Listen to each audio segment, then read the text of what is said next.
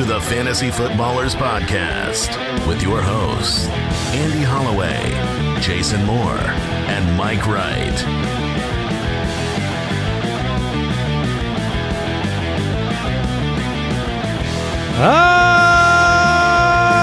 Welcome in. Oh, yeah. Little Fueled. extra energy. Yeah, he's fueled by the mustache. The beard was slowing you down, man.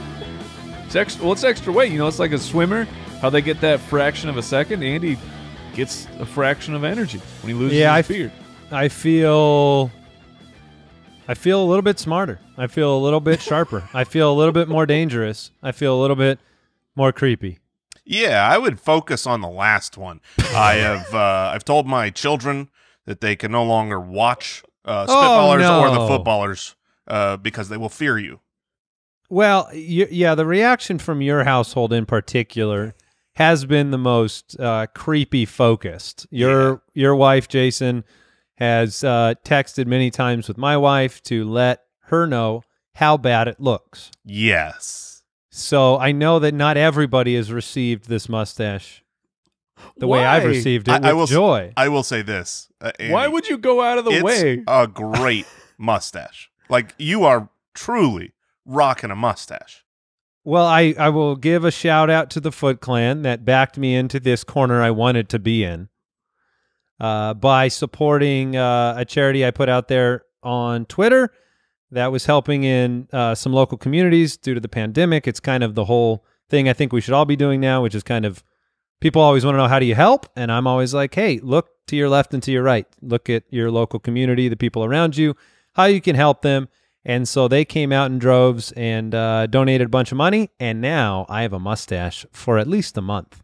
Ooh, a mustache. I mean, at least a month. A mustache. I think it's going to grow. A mustache, yes, exactly. We have a jam-packed, incredible episode of the Fantasy Footballers for you today. You can find us on Twitter at the FF Ballers. The NFL Draft is like 10 days away from now. That makes no sense. We had a company meeting this morning, and we were talking about the draft because we're planning some stuff, which we will we'll reveal that when the time is right. But I could not fathom that the draft is next week. Like, if you ask me what date it is, I would say it's March 25th. I agree. That's where my body calendar is. I saw a news station is helping out with a new segment each day called "What Day Is It?" Yes, perfect. And all they do is tell you what day it is. March 92nd is today. I know it's a weird time, but we have a second wide receiver rankings episode for you today. Some news that took place in the fantasy football world, in the NFL world, that we're going to discuss as well. So it's going to be jam-packed. Very excited to be with you. Appreciate everybody that supports the show. Reviews over on Apple Podcasts, listening on Spotify, Google Podcasts, ad-free on Stitcher Premium, YouTube, wherever you're listening. Jason, your new incredible segment debuted on our YouTube channel, which is youtube.com/thefantasyfootballers, to great applause. It's wonderful. Fantastic. It is wonderful. It is 5 minutes of pure hilarity, and I am so thrilled to have someone as a proxy to eat things I don't want to eat and let me know how they taste. Yeah, well, I'm the guinea pig. I'm the taste tester. I feel like if we were still in royal times, I would be the one that dies from the poison. You would be the one that eats the poison and is fine anyways. Yeah, and then the king dies. Yeah, like, I'm king now. Yeah, you would be. The poison person gets to be the king? If they live through the poison, absolutely. That's survival of the fittest. That the people would raise him up as the strongest. Oh, that tasted delicious. Now, have you recorded episode 2, or is that's? I am recording episode 2. Hopefully tomorrow it will be as disgusting, if not more so, than the first. So we'll see. But yeah, you can subscribe on YouTube and check out Jason Eats. Yes, absolutely. You need to do that. You will smile. I promise you. The Texans have traded for wide receiver Brandin Cooks. That was the big news over the last few days. They got Brandin Cooks and a 2022 fourth-round pick and the Rams get a second-round pick. Now, this was not the pick picked up by the Cardinals, right? This was their pick, a little bit further down in the second round. So in the past couple of weeks, they've turned DeAndre Hopkins into Brandin Cooks and David Johnson. And a slightly upgraded second round, because there's been fourth rounders going kind of all over the place. So, you know, you could say what you want about the deal as a total, whether or not it's worth it or not, you know, to trade a superstar for two former really good players. But, you know, the question for fantasy is, what does this do for Brandin Cooks? What does this do for Deshaun Watson? Yeah, let's start there, and then we'll do a buy-sell with the Rams side of this equation. But Brandin Cooks, this is his fourth franchise. And we didn't see – I mean, anybody who had him in fantasy last year was disappointed. Cooks dealt with concussion issues, didn't seem to be a part of the offense when he was on the field. The offense itself had struggled, but Brandin Cooks has managed to do mysterious things in the NFL, be seemingly consistently unliked by the team that he's on while producing 1,000-yard seasons regularly. So, you know, I can't step back and look at this deal and appropriate the previous value of Brandin Cooks onto the Texans. Too much risk for me. There was a time when I was defending Brandin Cooks because of the production levels, but at this point, I am concerned that you're only 1 year away, though. 1 year removed from him being a 1,200-yard receiver. Correct, but it's the NFL. 1 year can be a long time for what you see of a player on the field. I'm just concerned the Texans have 3 wide receiver 2s and no 1s, and the ball's going to get distributed all over the place. Where are you guys with Brandin Cooks, and where will he be drafted? Will people anoint him as the clear, unadulterated fantasy #1 for that team over Will Fuller, over Stills, obviously? Yeah, I mean, I think his history as a fantasy wide receiver 1 will anoint him. You know, Will Fuller has a long history of never, you know, finishing a season and playing a full game, whereas Brandin Cooks has been, you know, a top wide receiver many, many times. The issue here is actually, ironically, injury for Brandin Cooks. If you look at last season, through those first 5 games, he was on pace for over 1,000 yards again. And then what happened is he ended up a couple games later getting a concussion, you know, again, had, you know, some injury issues. When he got back out on the field, and if you look at his snap percentages for the Rams over the last, you know, 2 years, he was always up in the 90s. 97%, 98, 96. He's just on the field every play. When he got back from injury over the last part of the year, he was on the field 38%, 72%, 59%, 60%. They just said they're basically moving on from him as an every down player. Now, whether that was worry about health. Yeah, but why do that? Yeah, that's what I want to know. Why would you do that? It was a change in offensive philosophy. They were using 2 tight end sets. You could look at those. Was that the final 5 games, Jay? The final 5 games snap percentages? Yeah. Yes. Because you look at Cooper Kupp, and this the exact same thing. You have Cooper Kupp, who was a 90% snap player, and then those final 5 games, like a.k.a. the Tyler Higbee explosion, that's when the offense completely changed, and even Cooper Kupp wasn't being used all the time. For Brandon, looking at specifically Brandin Cooks, we're doing our wide receiver 2 shows. You'll notice that he is not on this show in the rankings, but I have him, you know, at wide receiver 22. Now, granted, these are not our full projection rankings where we crank those out once the NFL draft has happened. So this is kind of like these rankings are a bit of confidence, looking at I would rather have this guy over this guy. And it's hard for me to not see Brandin Cooks turning into a top 24 wide receiver. If you want to say the risk of his of the concussions, of the injury situation, that's fine. But I believe they traded a second-round pick because they felt like their wide receiver, obviously they traded away Hopkins, but they felt like Brandin Cooks could fill most of that production. So he will be their de facto #1 wide receiver. And I think Brandin Cooks still has something to offer, and I can't see him not being a 1,000-yard wide receiver with Deshaun Watson as his quarterback. Yeah, if he plays 16 games, you're probably right. If you look at wide receivers since 2015, he's the wide receiver 10 in that span. Basically the same output as DeVante Adams in that span.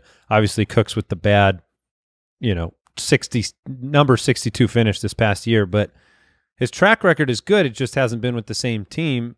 And anytime that's move the weirdest move part, teams, man, it's tough. 1,000-yard wide receivers don't just get traded around the NFL. Teams seem very, very willing to trade Brandin Cooks away, and to the point no where one knows why. He is the second most traded player in NFL history.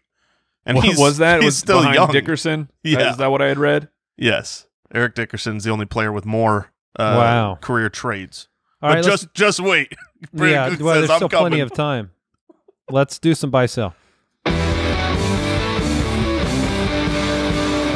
Buy or sell, presented by Pristine Auction. All right, we're going to buy-sell the Rams side of this transaction. After the Brandin Cooks trade, buy-sell both Cooper Kupp and Robert Woods as top 20 fantasy wide receivers in 2020. This trade is in many ways a gift to fantasy owners in terms of projecting and predicting the output on the Rams side of the equation. So I'm buying. I think Cooper Kupp and Robert Woods are both top 20 fantasy wide receivers heading into the new year. I have no idea how the tight end situation is actually going to break down in terms of production for Higbee or Everett and what they get out of the backfield. But the one thing I know is that Cooper Kupp and Robert Woods are two of the more talented wide receivers in football and a good offense. I have them ranked that way. I have Kupp 19, Robert Woods at 20. But like I said, those Cooper Kupp snap percentages at the end of the year where he was a 90% guy, but then it was 72, 28, 92, 61, 61. Like it's seemingly all over the place, and these are in wins and losses too. This is not, you feel like you can figure out what was going on, except we know that Tyler Higbee went from a 54% player to a 91% snap share player over those final 5 games. And I believe that the trading of Brandin Cooks kind of solidifies in that this is going to be their plan. They're no longer the 3 wide receiver spread it out 90+% of snaps. We're always going to have 3 wide receivers on the field.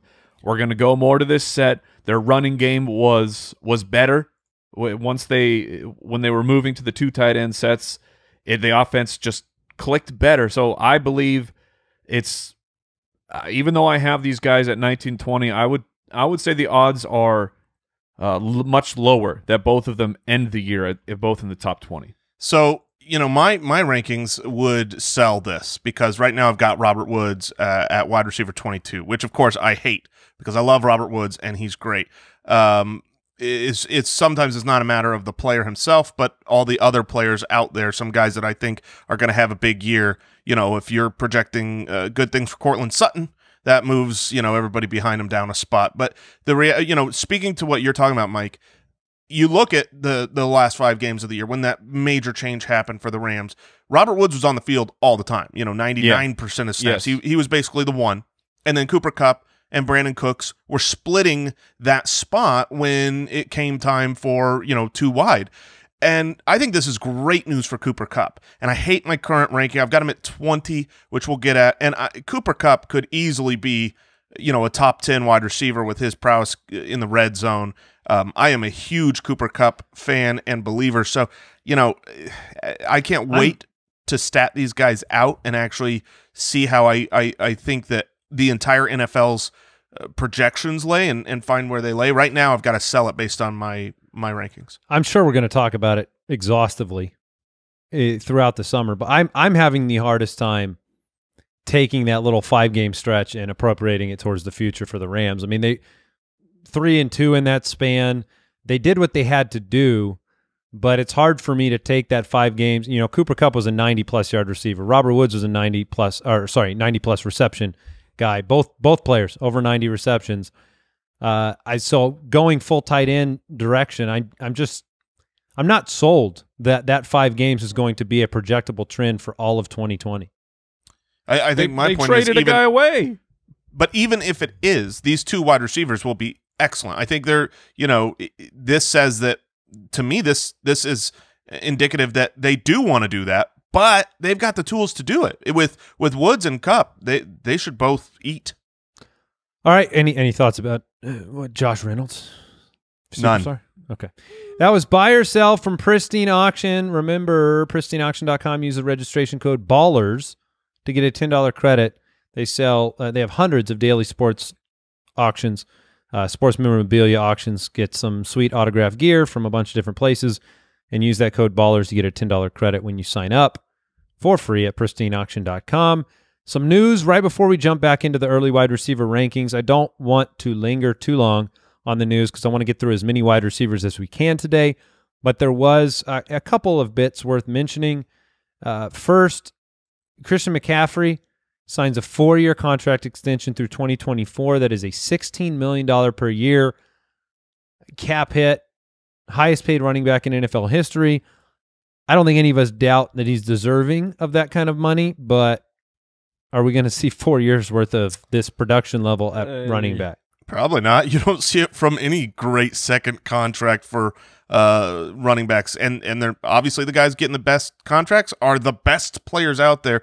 Didn't happen for Gurley, didn't happen for David Johnson, Devonta Freeman. They get their big contracts, and that means that about halfway through they'll probably end. But what is great about this is there's a lot of question. Ja Rule coming in as head coach, is he going to still utilize him as the true workhorse, or is he going to start putting in more? When you pay a guy the most in NFL history, that guy gets the ball the most. I mean, well, I don't think any of us are. What's interesting when you pay a guy is that you face a value proposition 2 years into the deal of, yes, he like Gurley. I mean, we said this might be a situation where Gurley is better off and the Rams are better off, but that's all because of financial. I mean, if Gurley was affordable, the Rams probably hold on to Gurley for this year, right? And get some production out of him. The Falcons signed him immediately. So that's where it gets interesting is, can he produce at a value of $16 million a couple years into the deal? We'll see. He's a special player, no doubt about it. But it's always the very special players getting these kind of monster deals, and they just don't last very often. Yeah. Yeah. The odds are against him. But the odds have probably been against him forever. But, I mean, back at Stanford when he was just an absolute workhorse stud, and he's done the exact same thing in the NFL. Every once in a while, you just get a guy and something about the DNA in his body, it just holds up into the NFL grind. I mean, like Emmitt Smith, his body just held up more than other guys do. So hopefully that's the guy, because they paid him to be that guy. Does this contract do anything in a redraft league for you? Does it make any difference whatsoever in the way that you view McCaffrey this year? I mean, we all had him at number one. It solidifies him at number one. Yeah, I was going to say, I'd take him at 1 before the contract, but this just gives me more confidence. Now you take him at 0. Yes. I start the draft with Christian McCaffrey. That's a good plan. I hadn't even thought about that. Yeah. Foot plan, highly recommend. DeAndre Hopkins has officially passed his physical. But he wasn't the one we're worried about, right? No, he's not. David no, Johnson. he's not. David Johnson hasn't passed his physical yet. But we're closer to an actual transaction. Gurley's contract's official. And then the Chiefs did sign DeAndre Washington to a 1-year deal, formerly of the Raiders. He is a depth piece. This is a move that, to me, once again, we're in the same old boat with Damian Williams so far, where you're looking at it like, okay, Washington's going to compete with, the people behind Damian Williams, the running backs behind Damian Williams, not for the starting job. What's exciting to me about that is Darwin has nothing to do with the Chiefs. It's actually on the Raiders side. You forget DeAndre Washington had 36 receptions last year. And, there's all this talk about getting Josh Jacobs more involved, but then they re-signed their main pass-catching back, Jalen Richard. Well, look, if Washington's 30-plus receptions were to just migrate over to Josh Jacobs and Jalen Richard stays every bit as involved in the passing game, then Josh Jacobs is probably a top 6 back. Yeah. It'll be very interesting having to ride the Damian Williams hype train all the way into the 2020 season. It's very exciting. All right, before we get into the rest of the wide receiver rankings, very excited to discuss those players. I want to thank today's sponsor. We're talking about Simply Safe Home Security. With all the uncertainty going on in this world, feeling safe at home has never been more important, which is why I want to talk to you about Simply Safe Home Security. Longtime friends of the show, for very good reason. We've got them at our studio, and I can tell you we have been fortunate. We have not had somebody break in and try to steal anything. We have, however, put a picture up on the wall that has fallen down and shattered glass everywhere. In the middle of the night? I promise you that the glass break sensor worked from Simply Safe and notified us right away when I didn't give Al the opportunity to hang it on the wall. I did it myself, and that's why it fell. But Simply Safe has made it easy to get comprehensive protection for your home. And the cool thing here, look at the times we're in. No technician or salesperson that needs to come and disrupt your house or be a part of this. You don't need to pay any outrageous monthly fees or sign a 2-year deal. You just order it online, and then you get the product sent to you. You can set it up, and they're the best. We've been with them forever. So head to simplysafe.com/footballers to get free shipping and a 60-day money-back guarantee. That is simplysafe.com/footballers to make sure that they know that our show sent you. From Simply Safe and all of us here, we wish you a very safe season of life and good health. And we want to thank Omaha Steaks for being so awesome, supporting our show forever and supporting our stomachs the best way that can be supported by giving us the world's best steaks and a huge variety of family favorites, without leaving home. The Franks. Give me the Franks. Everyone is, at home right now. You're spending so much time at home. There's articles coming out about, you got to stock up on meat. Well, good news, Foot Clan, because Omaha is the best way to do it. And because you're listening to this podcast, you're going to get massive discounts using our codes. Right now, Omaha Steaks, their limited time stock up sale. It's available for everyone to help you and your family stock up on the food you love. You go to omahasteaks.com, enter the code footballers into the search bar, and you unlock savings unique for our listeners. There's a variety of ready-to-ship boxes available now. You just put that footballers code in the search bar. You could save more than 50% on your order and get free shipping on orders of $69 or more. These packages are perfect for families. They're ready to head straight to your door with free shipping. So go to omahasteaks.com, type footballers in the search bar. You can even get these for your family. Like, support the ones you love with Omaha Steaks. Wide receivers. I assume you'd recommend sending directly to those friends and family as opposed to letting it arrive at your house. And if it arrives at your house, it will not That's my make point. it to their place. It's just not going to get there. Yeah, I think that would be the common sense approach. Yeah. Or, alternatively, you can send it to my house and let me know their address. You'll appropriate it. Yeah. I'm sure I'll take care of it. All right, the top 10 from our last episode: Michael Thomas, Julio Jones, DeVante Adams, Tyreek Hill, DeAndre Hopkins, Chris Godwin, Kenny Golladay, Mike Evans, Amari Cooper, and DJ Moore, rounding out the top 10. Number 11, Odell Beckham Jr. 11 on my ranks, 11 on Jason's, and 14 on Mike's early season rankings. Odell Beckham Jr., we are years removed from that wide receiver 6, wide receiver 5, wide receiver 4 finish 2014 through 2016.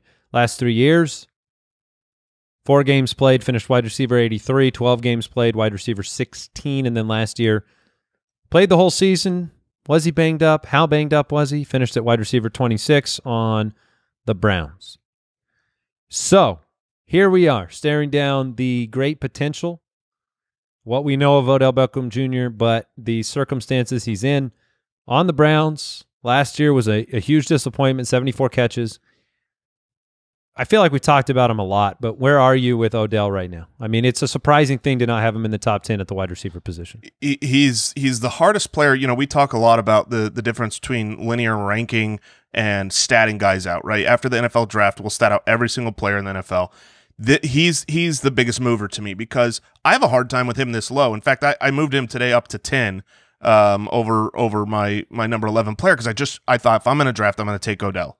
It's my confidence in who he is, in his talent. But the reality is he played 16 games last year. Sure, there was an excuse. Maybe he wasn't 100%. But that's part of who Odell is, his injury history. And so, Okay, it was a new team, but how many excuses are you going to make? He was there. He had the most targets. He played 16 games, and he was the wide receiver 26. But his name is so big and his talent is so great that it's really difficult to have him outside of that top 10 at wide receiver, because when you start talking about the guys we're talking about today, you have to say, well, what is their chance of finishing as like the wide receiver 1? And pretty much most of them are none. But Odell could do it. He could explode, be healthy, and the excuses come off, and Baker takes a step forward, and all of a sudden he's a monster. So that's why right now I've got him at number 10.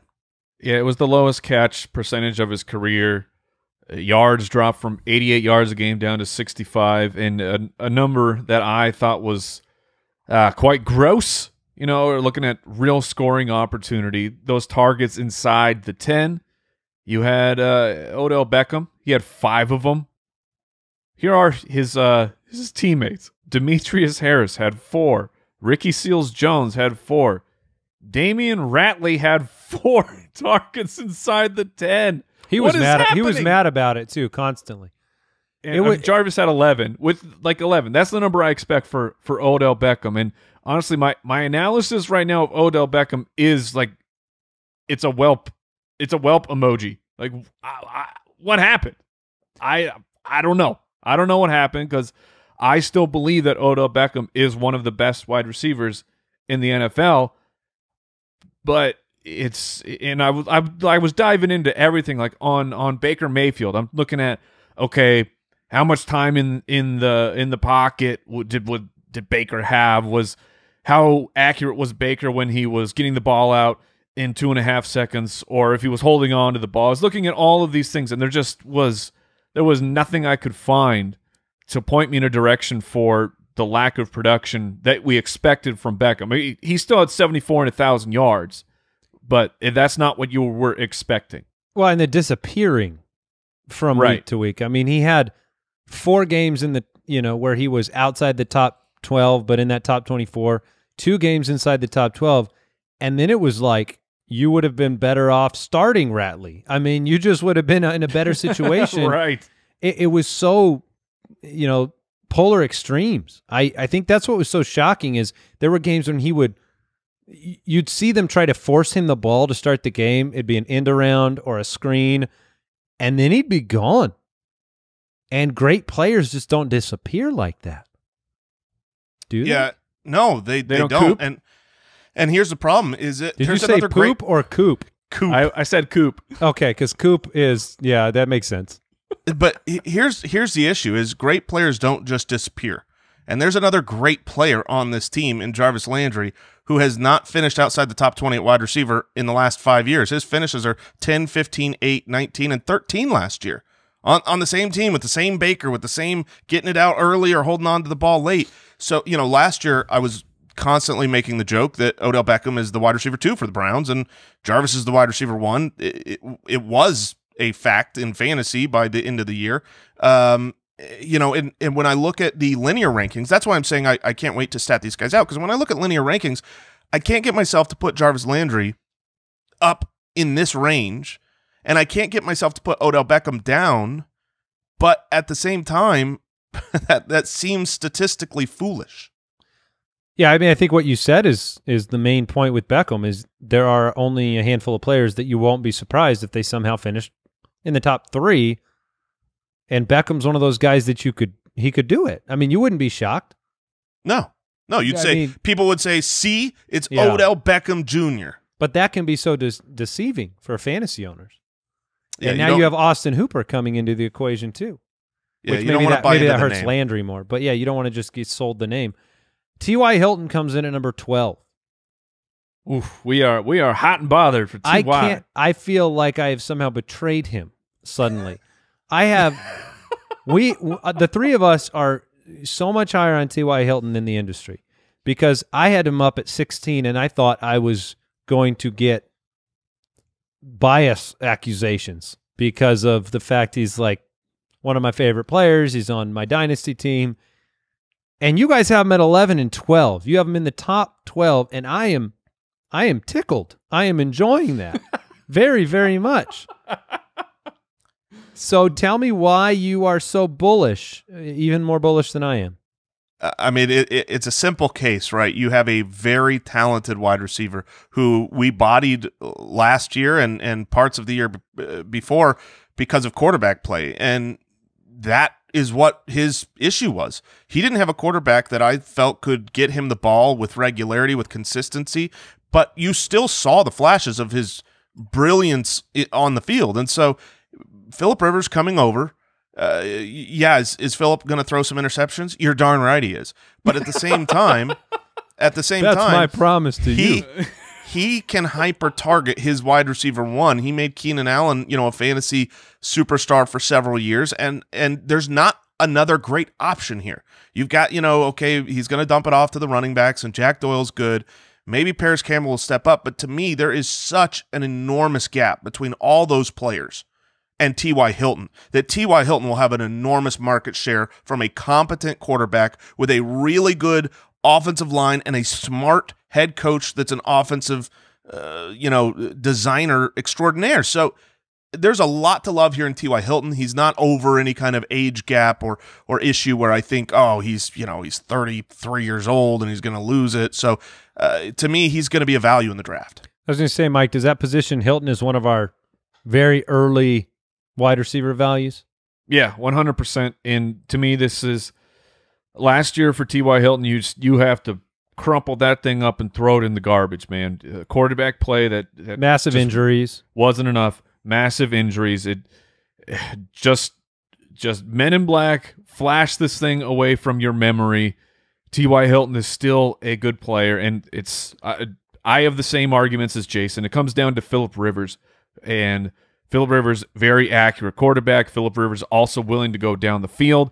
He went down the field 4% more than Jacoby Brissett, and his adjusted completion percentage down the field is about six percentage points higher than Jacoby. Like, Rivers can still get it done, despite Jason's laments of fantasy crushing him last year. Phillip Rivers, I think, still has enough, and T.Y. Hilton will be the biggest benefactor of the wide receiver core for the Colts. Just to give you perspective on our rank compared to the consensus right now, the ADP for T.Y. Hilton is the 21st wide receiver off the board. Deebo Samuel, Calvin Ridley, DJ Chark, Stefon Diggs. These are all players going ahead. Deebo?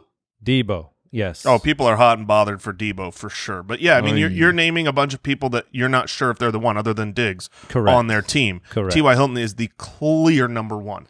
All right, Allen Robinson comes in at 13 on our early consensus wide receiver rankings. Jason. Allen Robinson. 19, Jason? 19. And I've got him at 10. Mike has him at 11. Jason has him at 19. Last year, he finished at wide receiver 11.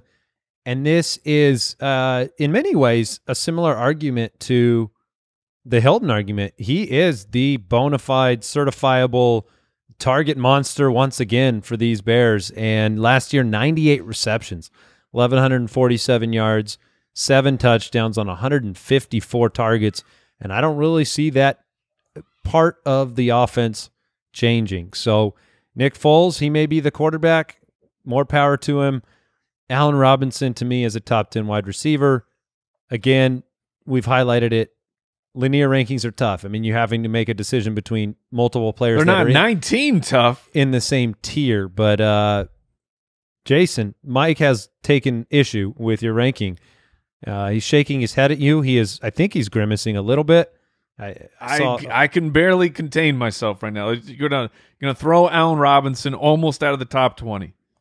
Yeah, I mean, look, I think Allen Robinson's great. It's no secret. I think the quarterback play there is terrible. Obviously, you had the quarterback play last year and finished well. But remember, there were so many games where the Bears wide receiver core, the tight ends were demolished. Taylor Gabriel was gone. And in those games, Allen Robinson stepped up and just had a monster number of targets. Is Taylor Gabriel gone? Yeah, Taylor Gabriel's gone, but yes, Ridley's coming into year 2. We'll see what they do in the draft. Trey Burton is healthy. So, yeah. Wait, did you just make a Trey Burton argument? Yeah, well, look, they had no tight ends, and they want to pass the ball to tight ends. Look, you just brought up the people who got red zone targets right? In for the Browns, those people still get targets that take it away from Allen Robinson. I think what you saw last year was peak Allen Robinson at 11 because he was exactly what you hoped for, 154 targets. If that comes down, and then midway through the season, there's quarterback controversy, and Nick Foles comes in. Does he do the same targeting? I think there's risk here. And so to me, I think Allen Robinson's a great talent. I don't love the offense, and I think his targets were inflated last year. So that's why I've got him at 19. Mike, are you comfortable with Allen Robinson as your wide receiver 1 if you went running back early? Yes. Yeah, assuming that I made those decisions earlier, yeah, I would. I mean, I don't think Allen Robinson has top 5 because of the quarterback play, but I think he will make it into the wide receiver 1 category because he is a great wide receiver. Last year, the 3rd highest target share for all wide receivers. I don't think that's going away. 13 of the 16 games, he had 5 or more receptions, so he was giving you a safe PPR baseline with the opportunity to explode. I'm assuming, this is just me, I'm assuming that Nick Foles will be the quarterback for the Chicago Bears. I also believe that's an upgrade over Trubisky. I'm not going to say it's a leaps and bounds better, but we have seen Nick Foles have electric seasons. So maybe look, if a Nick Foles electric season hits on and Allen Robinson is still the number 1, then I guess top 5 is in the realm of possibilities. But he feels just like a safe. He feels very, receiver. very safe to be a top 12 guy to me. Yeah, this isn't an anti-Allen Robinson take. Yes, it is, Jason. I would be super happy to have him as my wide receiver 2 on a team. I don't want him as a wide receiver 1. I just don't think the offense is going to be prolific enough to make him stand out. You've got Anthony Miller. They paid a lot of money to Jimmy Graham as well. I know that we scoff at that, but they obviously don't. They want him involved, and they think is an important part. So did the Packers. Offense. And I scoffed then. Yeah, well, and he got a lot of targets. So, he shouldn't have. But it happened. JuJu Smith-Schuster comes in at 14. Yeah. With, a cloud over JuJu and this offense right now. We all have him about the same spot. It was not good. I do not feel as though, we've discussed this quite a bit. I can hear the grimaces. You can, or the deep sighs. I didn't think you were going to get a great year out of JuJu last year without Antonio Brown. That viewpoint, that opinion, did not have an opportunity to be validated due to the quarterback play, or at least I don't think it did. I'm welcome. It did not. Okay. Just in case you wanted to give it to me, I was just going to take it. But it did. Between the quarterback play and the struggles that we saw, his injuries. That being said, we still haven't seen JuJu Smith-Schuster go put up a monster season without Antonio Brown. That fact remains. We haven't seen it. He's young. Last year, only played 12 games. Wasn't pretty. I'm not willing to give him the complete, throw the whole season away, but pretty close to it for an opportunity at that age when he had 166 targets in 2018, finished as the wide receiver 9. I feel so comfortable with him at 14. That feels like the right number for JuJu. Yeah, it does. I mean, I've got him at 13. I hate it because I think he's got the talent to be, certainly a top 10 wide receiver in the league. But while I agree with you, Andy, you throw last season away. I mean, you lose Big Ben, and the backups weren't serviceable. The backups were horrific. They went to the backup of the backup because the backup was that bad. And then they went to the backup, but then they had to go back to the backup to the backup. Yeah. It was a messy situation that you throw out. But here's the parts of it that you can't, you've got the strainer on the bathtub that's not letting everything go away. You drain most of it out, but left in that strainer is an older rubber ducky, injured Big Ben with still no backup quarterback behind him, and that's risk that has to be factored in because here's what I'm confident in. If Big Ben goes down, JuJu sucks. Because that's what happened. That is a fact, my friend. Yeah, so I look, if Big Ben's out there, he's slinging the ball, I think JuJu's going to be a great wide receiver. If you get him around wide receiver 14 where we've got him ranked, I think you're going to be super happy. But there's risk there. I was a believer last year. Andy, you weren't. I was a believer he could do it without Antonio Brown, and that he would, his talent on the field. I don't think any of the three of us have ever watched him and felt like he wasn't a great player. Well, I mean, I think about comparing him to how we look at A.J. Brown this last year, and you just watch him on the field, and you say he's a man among boys, and he's dominant out there. That's how I saw JuJu until this last year, and and if we're throwing this last year out, then I think he's I still see him that way. Yeah, I exactly. just never. I didn't see a world where going into last year where JuJu was going to somehow beat those target totals and the production that he had. I thought we had seen kind of the ceiling type of numbers from JuJu that season. That was my concern. And he obviously does a lot. He was doing a lot that first year from the slot, short distance, take it and go. He's a burner though. I mean, he does get loose for big plays. I think 14's the right spot for him because of the inherent risk and the fact that, what does this team want to do? Yes, there's stupid rumors about whether he walks or wants too much money, but Deontay Johnson's a pretty good player. They brought in Eric Ebron to compete in the goal line arena. So, JuJu's not the only option down there. It's going to be a very interesting season for that offense. Yeah, I don't have much to contribute that's different other than saying I think Deontay Johnson really helps JuJu Smith-Schuster. Like, I think that Johnson will emerge as a very, very good wide receiver in the NFL. And maybe JuJu is just one of those players. Maybe he has to have someone on the other side of the field and can't really become that number one that it looked like he was trending to become. So I'm very happy that Deontay is there. I think that helps next year. Well, JuJu ran 66% of the routes from the slot, which was up from the previous 2 years. So if there is a solid outside receiver, that speaks to your point of helping JuJu. Now, sorry, go ahead. No, I mean, that was it. Take the top off the defense to open things up underneath for JuJu. Deontay Johnson had 4 weeks last year inside the top 10 at the wide receiver position. So it'll be very interesting to see his emergence and what it demands. That's the most disappointing thing for JuJu. It wasn't that Deontay was great for fantasy. JuJu had 1. And they both had the same quarterback issues on the year. Yeah. And I know JuJu got hurt late, but that's something that's very JuJu did not demand the targets from bad quarterbacks that we thought he might. So, because they're bad. Sure. Hey, but Deontay Johnson could. Well, when you're stupid, you do dumb things. They were bad. Right. And they should have thrown it to JuJu more. But JuJu missed 4 games and was injured on coming back and left the game in week 11. So it's really hard to know. In the beginning of the year, first 8 weeks, he had several of his games were absolutely fine. A.J. Brown.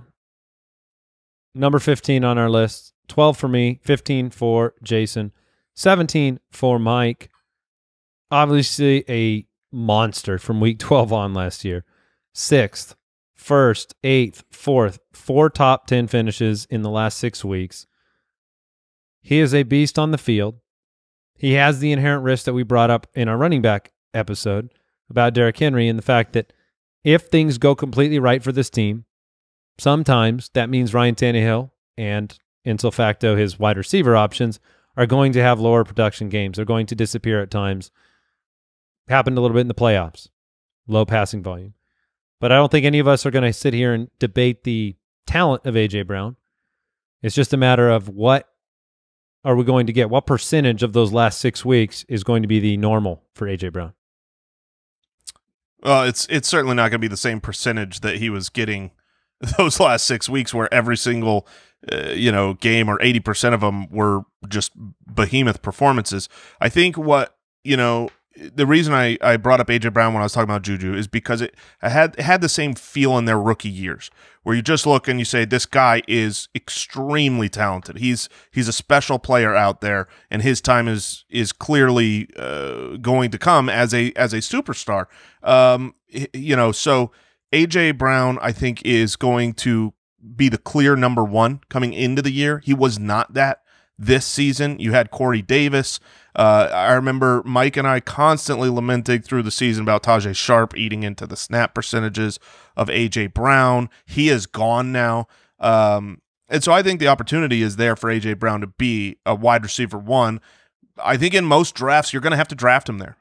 We've got him at 15. I don't think he'll be there because I don't think he'll be there for the 15th wide receiver. I agree. I think there's going to be an owner in every league that's going to take the shot that this beast of a man in his rookie year breaks out in year 2 and makes year 1 not look like a breakout. But it's hard for me to put him there. In his rookie year, he only had 52 receptions. So, you're projecting a lot, and you're saying, well, Ryan Tannehill is the savior, and that's the reason why the Titans were that good. But we brought this up in the quarterback show. The efficiency of that Tennessee offense in the red zone was outlandish. You could say, oh, that's good. They showed that they're good, but it's just impossible. One field goal inside the red zone since Ryan Tannehill took over, and everything else scoring-wise was a touchdown. Yeah, I have him at 17 in this because this is just a confidence thing of the reception total of when A.J. Brown went on his tear, he had 5 receptions once and then 8 receptions for these big games. And that's not to say the other games weren't gigantic. He's just doing it on 3 and 4 receptions, and over the course of a year, is that really sustainable, or was this? Did they just take everyone by surprise? Because when they made the change to Ryan Tannehill, how long did it take defenses to catch up? Sometimes teams aren't prepared for this new quarterback, and they didn't know the tendencies of Tannehill on that team. I think defenses will be more prepared next year. Yeah, it'll be, if Henry runs the way he's run, play action passing and A.J. Brown being able to go from nothing to the number 3 on the week is going to happen from time to time. Yeah, it will. At 16, Adam Thielen. I'm so kind of meh about Adam Thielen that he just feels like he's there in my rankings with very little confidence and conviction. I don't think I'm not bullish on this passing game. Diggs helps Thielen a lot, in my opinion, and losing him is going to be very interesting. I believe they're going to continue to run the football, but I don't have Cousins very high. I don't have Thielen very high. I've got him down at 18, and that's more of just respect for what we saw in 2018 when he had 113 receptions, 1,300 yards, 9 touchdowns.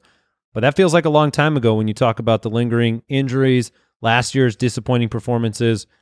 I'm just he's there as the one because he's the one on the Vikings offense, and I think, Cousins is a good quarterback, but tell me why I should be more excited about Thielen's potential this year. So I'll jump in because I have him the highest. I have him at 13.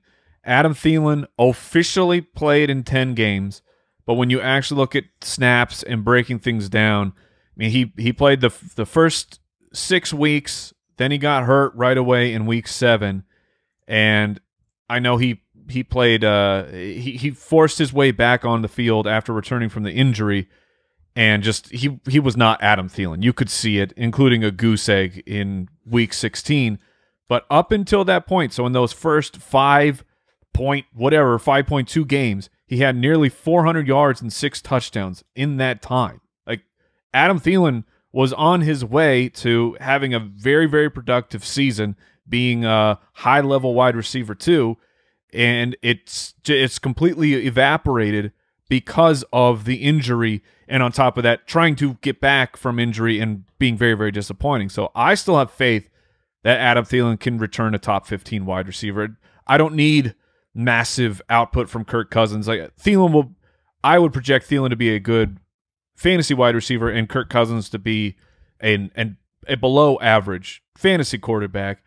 I agree that Diggs does help, but I don't think that Adam Thielen can't get it done without Stefon Diggs. Like when Adam Thielen was having the 2 years ago, when Adam Thielen's first half of the year was just absolute bananas, like that's not all just because of Stefon Diggs. That's because Adam Thielen's out there getting open and catching hard passes. Yeah, I love Adam Thielen this year for where he's going to be in the draft. People, he got injured The Vikings don't want to throw the ball, they want to run the ball. All these things are going to push him down. He's played, he's been available for 16 games his entire career until this last year. So I don't think this is someone that you can look at and say, oh, he's, is he going to be able to stay on the field? He always has until this last year, but he was injured.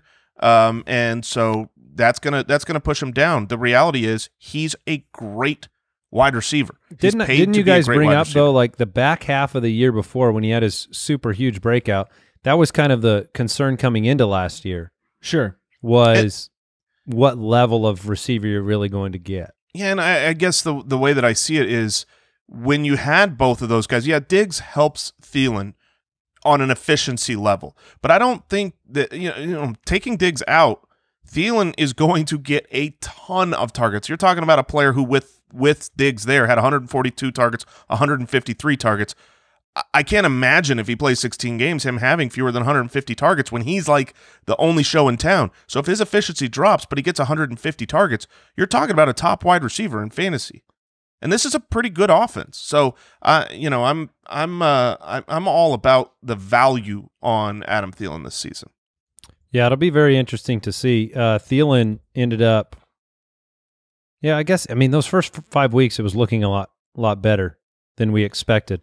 From week 9 of the year before, he only had like one top 10 finish, so it had been a while. But yeah, he should be heavily targeted if he can stay healthy. It seems like he's very safe. He was a top 10 wide receiver in 2017, a top 10 wide receiver in 2018, injured last year, and now he's the only show in town. So to me, I think he's going to be a really good value this year. And it's a bit more confidence with Hilton or Thielen as your one. I think the upside is juicier with Thielen. It's more exciting, but actually more confidence in targets. I feel like it's Thielen. Those guys are really close to me. Yeah. Despite being 5, linear ranks apart. I'll say, and it's very looking at narrative, trying to get inside of someone's head, but they didn't have to trade Stefon Diggs. Like, he was under contract for a very, very long time. They could have kept him there. They were contractually obligated to trade him after he tweeted 50 anonymous tweets. That was part of his contract. Vague booking? If you vague book 50 times, you have to be traded. Was that the Antonio Brown? Did he set that correct number? But my point being, the team clearly felt comfortable moving ahead with Adam Thielen and then whoever they're going to add in during the draft as well. Courtland Sutton is 17, Cooper Kupp 18, DeVante Parker 19, Robert Woods at 20. So 2 of those 4 names we've talked about at length, Cooper Kupp and Robert Woods. 2 we have not. DeVante Parker, everybody trying to, I believe, just hedge here. Like, you had a great season. You had a great season. You're not outing us. You're not willing to anoint and give a permanent place in the upper echelon of wide receivers. So he sits here at 19. And look, that's the reasonable approach. If you get DeVante Parker from last year, this is the wrong spot for him. If you get the DeVante Parker of the remainder of his career or anything close to that, this is too generous. So last year, though, 72 for 1202 and 9, passed the film test, passed the eye test, looked like a great wide receiver. Will we have Fitzpatrick for the whole season? Will you have 2 up for part of the year? Will you have somebody else? Yeah, the whole hedge here to me is the quarterback. If you could tell me that Fitzpatrick was going to play 16 games, I'd probably have DeVante Parker up at wide receiver 12 or so. He was dominant, and some of that there's questions. Preston Williams went down, and obviously DeVante Parker, Mike Gesicki, they had a lot more action coming their way once Preston Williams went down. But Ryan Fitzpatrick is going to sling the ball. He's got an offensive coordinator now that he's been with on 2 different teams multiple years that has allowed Fitzpatrick to just go nuts. So in a draft, I've got him ranked 17 on a season-long viewpoint. But in a draft, I would probably draft him higher than this ranking because I care far more about the beginning of years for players come draft day. My roster looks so different as the year goes on, and if DeVante Parker comes out with 4 or 5 hot fire games, I'm probably going to move him and capitalize on that, assuming that there will be a quarterback change. And obviously, it's important to remember there's no guarantee that Fitzpatrick getting the first 5 games does anything for you fantasy-wise. We have been down this road It's with true. Ryan Fitzpatrick probably 10 actual times. We've been there where Decker and Marshall were drafted in the upper echelon of fantasy drafts, and Fitzpatrick submarine their seasons. We've had he's better when he surprises you. He never seems to be the quarterback you need when you expect it. That's the way it seems with Ryan Fitzpatrick. Yeah, that's a fair assessment. He'd there were rather multiple sneak years up. in a row with Decker and B. Marsh. Not really, right? no. Was it multiple? No, or it was one year. one? It was one Was it good just a- year. Yes, because Because the year was so awesome. Ryan That's why you remember it. Fitzpatrick would not be on all these teams if he was the quarterback that he looked like during parts of last year. Well, He and that's why we're saying we assume he's going to be replaced because He's he like always is replaced. He's a more likable Jameis Winston. That's what he is. Yeah. And he has carte blanche. I don't want to I mean, Courtland Sutton at 17, getting the respect due there. He's got Drew Lock, 72 for over 1,106 last year on 125 targets. Going into year 3, finished at wide receiver 19 last year. 17 feels pretty good. Going beyond, go ahead.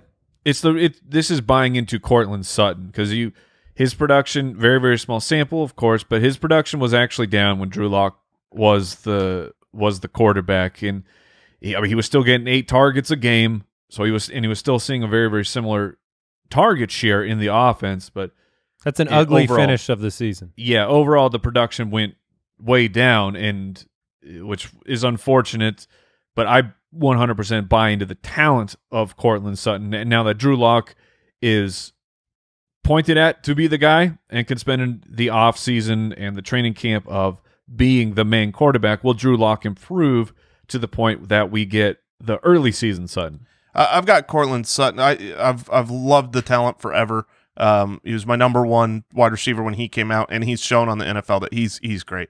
But looking at these rankings, Go like, watch, if you want to have some fun right now while you're stuck at home, go watch Courtland Sutton highlights from last year, because there are some preposterous catches in there. when you're a great wide receiver with bad quarterback play, your highlights are unbelievable because you now have the opportunity to make catches that should not be, what's thrown your way. So yes, I agree, and I love Sutton. But looking at these rankings, I've got Kupp Feels a little high to behind me. Sutton. There's no way that I'm taking Courtland Sutton over Cooper Kupp in a draft in reality. So that's got to change on my own rankings.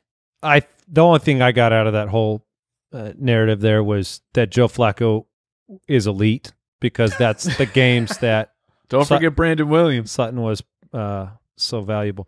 Going beyond the top 20, I'm just going to read them to you as we close out today's show.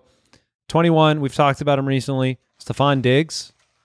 That is Ridiculous entirely due to Jason, Ridiculous. who's placed Diggs upon, I believe, some sort of pedestal in his home. Mike and I both have him more in the mid-20s. Jason has him at 14. Keenan Allen at 22. We've all moved him down a peg with the Tyrod Taylor circumstance that he's going to be facing. DJ Chark at 23. I would put the odds of, when you look at Chark at 23 and DeVante Parker, either of those guys could beat the other one out to me this year.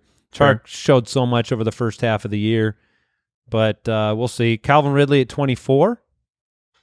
Calvin Ridley is at 24 on all 3 of our rankings. He is really tough. He's one of those players that I'm excited for when the actual statistics go in there, so I don't know which player I'm moving up and down. It's just the stats are there. Calvin Ridley could easily end up much higher with Austin Hooper gone. Yeah, and Mohamed Sanu.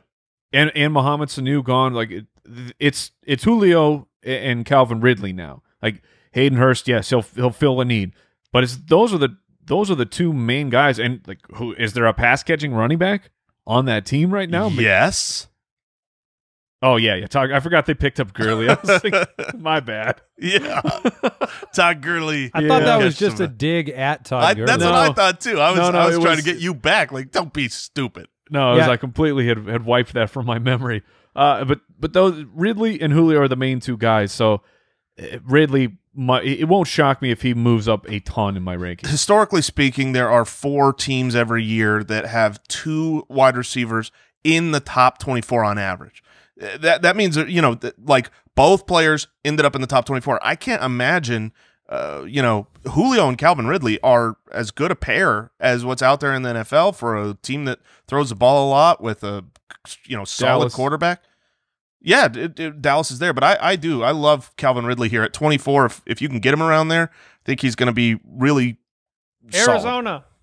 solid. Sure. Yes. Arizona. Shut up, Homer. I only said 2 deep, though, not 3 deep. I know. All right.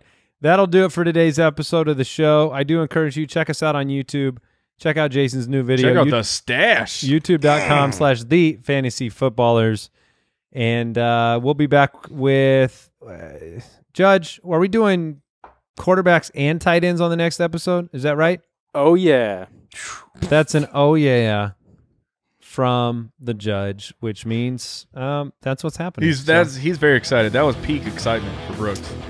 Absolutely. So thanks for tuning in, supporting the show. Appreciate you. Thanks for making me have a mustache. See you next time. Goodbye.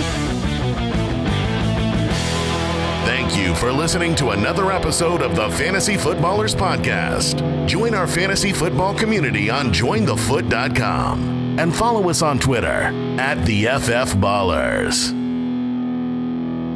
And Foot Clan, a reminder, with all the uncertainty in the world, now is the time to protect your home with Simply Safe. There is no technician or salesperson that needs to come to your home. You just order online and set it up yourself. You don't need to pay any outrageous monthly fees or sign a 2-year contract, and your home will be protected 24/7 with emergency dispatch, all for just 50 cents a day. Head to simplysafe.com/footballers.